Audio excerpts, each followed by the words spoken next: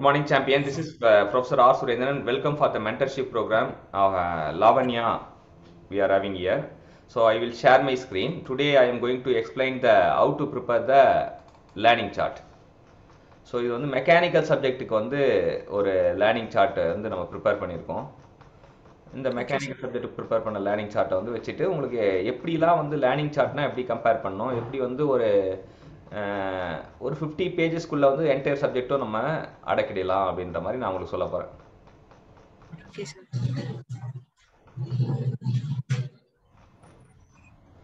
So வந்து first வந்து இந்த ஃபஸ்ட்டு பேஜில் என்ன பார்க்குறீங்கன்னா லேர்னிங் சார்ட் எப்படி இது பண்ணால் இந்த சப்ஜெக்டோட பேசிக்ஸ். இந்த சப்ஜெக்ட் வந்து ஃப்ளூயிட் மெக்கானிக்ஸ்னு ஒரு சப்ஜெக்ட்.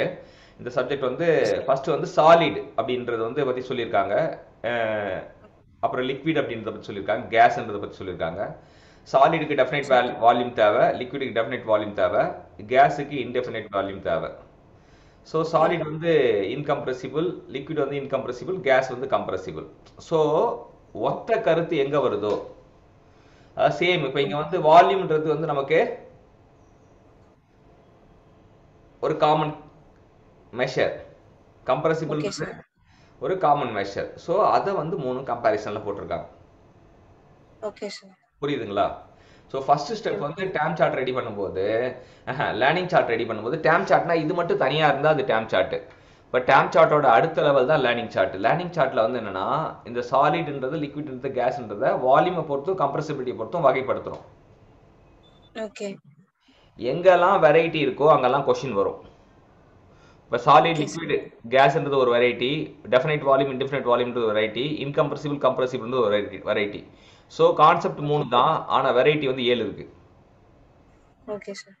ஸோ எங்கெல்லாம் இந்த மாதிரி வெரைட்டி இருக்கோ அங்கெல்லாம் காம்படிட்டிவ் எக்ஸாமில் கொஸ்டின் வரும். அடுத்தது வந்து ஃப்ளூயிட் அப்படின்றது சொல்லியிருக்காங்க. ஃப்ளூயிட்னா டிஃபார்ம் கண்டினியூஸ்லி அப்படின்றது தான் அர்த்தம். தொடர்ச்சியாக அது உருமாறிட்டே இருக்கும். தண்ணி எப்படி ஊற்றுனீங்கன்னா இல்லை வந்து இது ஃப்ளூயிட் ஏதாச்சும் சப்ஸ்டன்ஸ் ஊற்றுனீங்கன்னா அது வந்து ஓடிக்கிட்டே இருக்கும் இல்லையா, அதான் கண்டினியூஸ்லி டிஃபார்ம் சொல்கிறாங்க. ஸோ இது வந்து பேசிக் டெஃபினேஷன். இந்த பேசிக் டெஃபினேஷனில் நம்ம சிம்பிளாக என்னெல்லாம் டேம்லாம் முக்கியமாக ஞாபகம் வச்சணும் அதை மட்டும் எதுனா கூட போதும். இங்கே வந்து நம்ம ஞாபகம் வச்சுக்க வேண்டியது கண்டினியூஸ்லி டிஃபார்ம் மட்டும் ஞாபகம் வச்சா போதும். ஸோ இப்போ இந்த சப்ஜெக்ட் ஆரம்பிக்கும் போது நம்ம என்ன சப்ஜெக்டில் fluid mechanics, fluid statics, fluid kinematics, fluid dynamics, இதெல்லாம் ஒரு இந்த பாடம் ஃப்ளூயிட் மெக்கானிக்ஸ்ன்றது அதோட வகைகள் தான் இது. ஸோ டைப்ஸை வந்து ஒரு டேம் சார்ட்டாக கிரியேட் பண்ணலாம். ஸோ எப்பவுமே வந்து டேம் சார்ட்டில் வந்து எடுத்த பிறகு நமக்கு எக்ஸ்ட்ரா அது கொஞ்சம் ஸ்பேஸ் விட்டு வச்சுக்கணும். அங்கே வந்து எக்ஸ்ட்ரா நம்ம வர்றது அது சார்ந்த வர்றதெல்லாம் வந்து அப்டேட் பண்ணிக்கிறதுக்காக. ஸோ இப்போ 2 விஷயம் சொல்லியிருக்கேன். ஒன்று வந்து சப்ஸ்டன்ஸு, அப்புறம் ஸ்டடி. அப்புறம் இது எல்லாமே வந்து ப்ராப்பர்ட்டிஸ் ஆஃப் ஃப்ளூயிடு. ஸோ கான்டியம்ன்றது ஒரு continuous medium, weight density R specific weight வந்து specific mass into gravity, specific கிராவிட்டின்னு ஒரு ரேஷியோ, எல்லாமே அதாவது பெராமீட்டர்ஸ், ப்ராப்பர்ட்டிஸ்னு வர பெராமீட்டர்ஸ்லாம் வந்து ஒன்றா தொகுத்துருக்காங்க. அதுக்கப்புறம் பார்த்தீங்கன்னா என்ன அப்படின்னு பார்த்தீங்கன்னா டைனமிக் விஸ்காசிட்டி, கினமேட்டிக் விஸ்காசிட்டி எல்லாமே வந்து அதுவும் பெராமீட்டர் தான் வரும். இப்போ இங்கே என்னன்னா 2 unit comparison, 1 boys equal to 0.1 Newton second per metre square, 1 stroke equal to 1 centimetre square per second. இந்த மாதிரி இதுக்கு இதான் அப்படின்றதையும் வந்து நம்ம இங்கே கொண்டு வந்துடலாம். அதுக்கப்புறம் பார்த்தீங்கன்னா ரிலேஷன், அதாவது இன்ஜினியரிங்னாலே என்ன சொல்லுவேன்னா வேரியபிள்ஸோட விளையாடுறது தான் இன்ஜினியரிங். 2 வேரியபிள்ஸ் எடுத்துக்கணும். 2 வேரியபிள்ஸும் வந்து டைரக்ட்லி ப்ரொபோஷனலாக, இன்வெர்ஸ்லி ப்ரொபோஷனலாக கற்றுக்கணும். இப்போ விஸ்காசிட்டியும் டெம்பரேச்சரும் கேஸுக்கு டைரக்ட்லி ப்ரொபோஷனலாக இருக்கும், அதே லிக்விடுக்கு இன்வெர்ஸ்லி ப்ரொபோஷனலாக இருக்கும். ஸோ இப்போ என்ன சொல்லியிருக்கேன் அப்படின்னா மறுபடியும் ஒரு ரீகேப் கொடுக்குறேன். ஃபர்ஸ்ட் டைப்ஸ் ஆஃப் சப்ஸ்டன்ஸு, அப்புறம் டைப்ஸ் ஆஃப் ஃப்ளூயிட் மெக்கானிக்ஸ், அதுக்கப்புறம் வந்து ப்ராப்பர்ட்டிஸ் ஆஃப் ஃப்ளூயிட். அதில் வந்து எந்த வேரியபிளாக இருந்தாலும் யூனிட்டாக இருந்தாலும் அது ஒரு இது நோட் பண்ணிக்கிறது நல்லது. அதுக்கப்புறம் அடுத்த இதில் பார்த்தீங்கன்னா டைப்ஸ் ஆஃப் ஃப்ளூயிட். ஃப்ளூயிட் வந்து நியூட்டன் ஃப்ளூயிட், நான் நியூட்டன் ஃப்ளூயிட் 2 வகைப்படும். மறுபடியும் அகைன் நான் நியூட்டன் ஃப்ளூயிட் வந்து time dependent fluid, time independent fluid பிடிக்கும். ஸோ எல்லாத்துக்குமே எப்படி கம்பேரிசன், இது எல்லாமே இதுலேருந்து ஒரு கொஸ்டின் கண்டிப்பாக வந்துடும். இப்போ இந்த மெக்கானிக்கல் இன்ஜினியரிங் போனாங்கன்னா இதுலேருந்து ஒரு கொஸ்டின் கண்டிப்பாக வந்துடும். எங்கெல்லாம் வெரைட்டி இருக்கோ அங்கெல்லாம் கொஸ்டின்ஸ் வரும். ஸோ வந்து இங்கே எத்தனை வெரைட்டி இருக்குன்னா 1 2 3 4 5 6 7 8 9 வெரைட்டி இருக்கு. ஆனால் ஒரு பேசிக் லெவல் எக்ஸாம், ஆர்ஆர்பி மாதிரி எக்ஸாம்னா நியூட்டனியும் நான் நியூட்டன்லேயே கேட்டு முடிச்சிருவாங்க. ஆனால் டிஆர்பி மாதிரி எக்ஸாம்னா அடுத்த லெவல் போவாங்க. நம்ம ஃபர்ஸ்ட் பேசிக் புரிஞ்சாதான் அடுத்த லெவலுக்கு போக முடியும். So okay sir. நம்ம கம்பேரிசனா நம்ம போட்டோம்னா நமக்கு ரொம்ப ஈஸியா இருக்கும். இந்த ஒரு ஃபார்முலா தான், இந்த ஒரு ஃபார்முலா பயன்படுத்தி இது எல்லா ஃப்ளூயிடும் சொல்லிடலாம். ஓகே. இந்த மாதிரி ஒரு ஃபார்முலா பயன்படுத்தி எல்லாத்தையும் சொல்ற மாதிரி வந்தா அது வந்து பக்காவா கம்பேரிட்டிவ் போட்டு வச்சுக்கணும். Okay sir. அப்புறம் diagram, whenever there is a diagram, இந்த டயக்ராம் வந்து கண்டிப்பா வந்து ஒவ்வொரு ஃப்ளூயிடுக்கும் ஒவ்வொரு கர்வு உபயோகம். இப்போ ஓகே. இப்போ இந்த டயக்ராம்ல ஸ்லோப்ன்றது முக்கியம். ஸ்லோப்ன்றது dy பை dx. அந்த ஸ்லோப் எதை குறிக்குது, ஏரியா அண்டர் எதை குறிக்குது அப்படின்றது தெரியணும். Okay sir.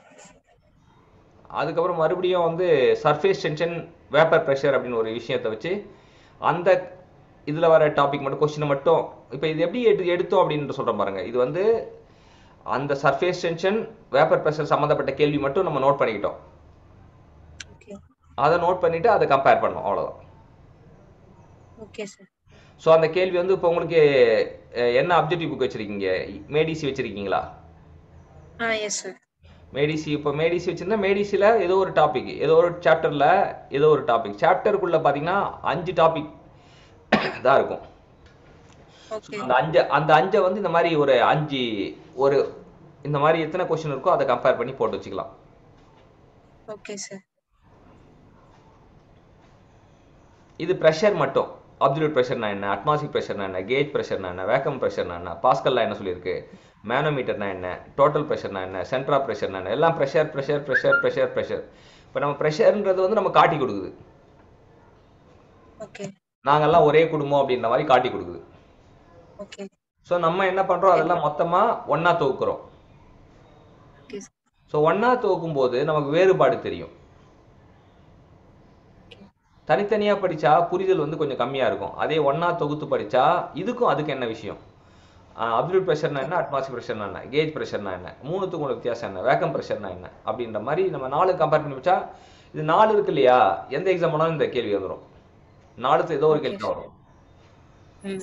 இந்த மாதிரி நீங்க இந்த ஏரியா தான் அந்த கேள்விகளை பார்த்து பார்த்து ஆயிடணும். நீங்க என்ன பண்ணணும்னா அந்த கேள்வி 4 கேள்வி பார்த்துட்டு அது ஒரு டேம் சார்ட் ஒரு A4 ஷீட்ல போட்டு எனக்கு ஒரு ஸ்னாப் எடுத்து அனுப்பிச்சுங்க சார், இது ஓகேவா அப்படின்னு அனுப்பணும். ஓகே. எல்லாத்தையும் மொத்தமா நம்ம போடல, நம்ம ஒரு சார்ட் முடிச்ச உடனே ஒரு அப்ரூவல் கேட்குறோம், சார் இது ஓகேவா. Okay sir. அப்படின்றது பண்ணணும்.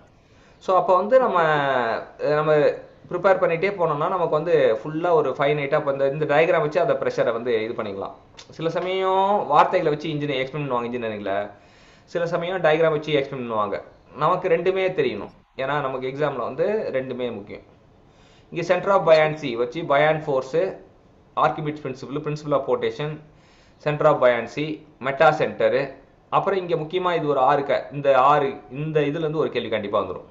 ஸ்டெபிலிட்டி கண்டிஷன், அதாவது ஸ்டேபிளா அன்ஸ்டேபிளா நியூட்ரலா, சப்மர்ஜ்டு பாடிக்கு எப்படி இருக்கும், ஃப்ளோட்டிங் பாடிக்கு எப்படி இருக்கும். Okay sir.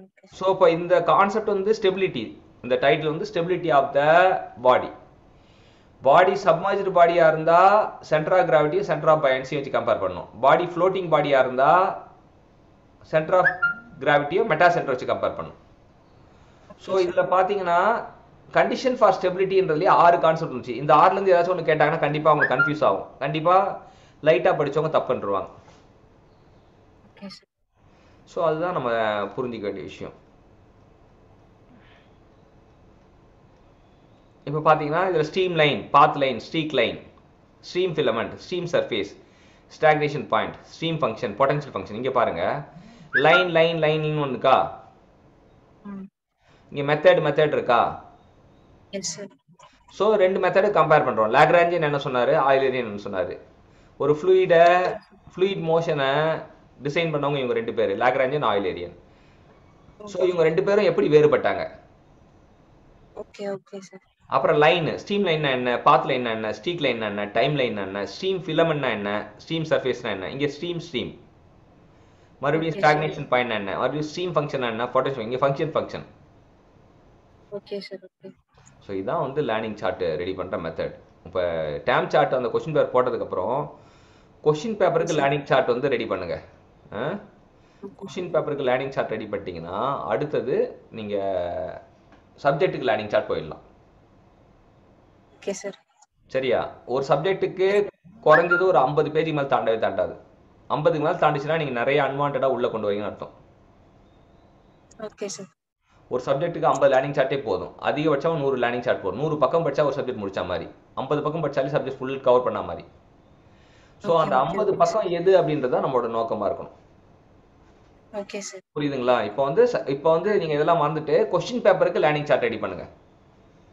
Okay sir. அது ரொம்ப வெரைட்டி கிடைக்காது. ஆனா முடிச்ச ஆ பிறகு சப்ஜெக்ட்டுக்கு லேர்னிங் சார்ட் போகும்போது வெரைட்டி கிடைச்சிடும். Okay sir. சரிங்களா? Proceed பண்ணிக்கலாம்ல? Okay sir. Yes sir. புரியுது. அப்படியே ஃபாலோ பண்ணிட்டே வாங்க. தென் அண்ட் தேர் நான் கொடுக்குற டிப்ஸை வந்து யூஸ் பண்ணுங்க. கண்டிப்பா வந்து இது வந்து ஒரு நல்ல ஒரு கிரேட் ஜேர்னியா இருக்கும். ம் எஸ். இந்த ஜேர்னி வந்து ரொம்ப சூப்பரான ஜேர்னியா இருக்கும். நீங்க நீங்க ரெடி பண்றது தான் நோட்ஸ். உங்க நோட்ஸ் தான் நீங்க ஓகே ரிவிஷன் சார். பண்ண போறீங்க. ஸோ அது வந்து உங்களுக்கு வந்து கரெக்டா இருக்கும். Okay prepare sir. பண்ணவங்க எல்லாருமே ப்ரிப்பேர் பண்றவங்க என்ன நினைச்சு என்ன இது பண்ணா அவங்கவுங்களுக்கு அவங்கவுங்க கைப்பட எழுதுன நோட்ஸ் தான் வந்து யூஸ்ஃபுல்லா இருக்கும். எஸ். சரிங்களா? ஸோ ஸ்டார்ட் பண்ணுங்க. ஒவ்வொரு நாளும் முக்கியம். ஒரு நாளைக்கு குறைஞ்சது ஒரு 10 பேஜாச்சும் நம்ம 10 லேர்னிங் சார்ட்டாச்சும் போட்டால் தான் நம்ம ப்ராக்ரஸ் கரெக்டாக இருக்குன்னு அர்த்தம். Okay sir. 10 முடியலன்றப்போ 5 போடலாம். 5 முடியலன்றப்ப ஓகே. 2 போடலாம். 2 முடியலன்றப்ப 1 போடலாம். ஆனா ஒண்ணுமே முடியலன்னா அது வந்து தப்பு. ஏன்னா எத்தனை வாட்டி 0 கூப்பிட்டனாலும் 0 வந்து 0 ஆகி தான் இருக்கும். ஆனா ஒரு நாளைக்கு ஒரு சார்ட்டாச்சும் இது பண்ணிட்டோம்னா நம்ம ஒன்ஸ் ரெடி பண்ணிட்டோம்னா நம்ம லேர்னிங் சார்ட்டை போடும்போது இன்னொருத்தர் லேர்னிங் சார்ட் ஏதாச்சும் போடுவாங்க. So it is a cumulative learning experience. So நம்ம மட்டுமே ஓகே. ப்ரிப்பேர் பண்ணுறல நம்ம கூட என்னென்ன யாரெல்லாம் சேர்ந்து ப்ரிப்பேர் பண்ணோம் எல்லாரையும் சேர்ந்து ஒன்றா தான் ஒருங்கிணைச்சு தான் கொண்டு போக போகிறோம். ஸோ அதனால் அது ஓகே சார். யூஸ்ஃபுல்லாக சரிங்களா? Thank you champion. Thank you sir. Thank you very much.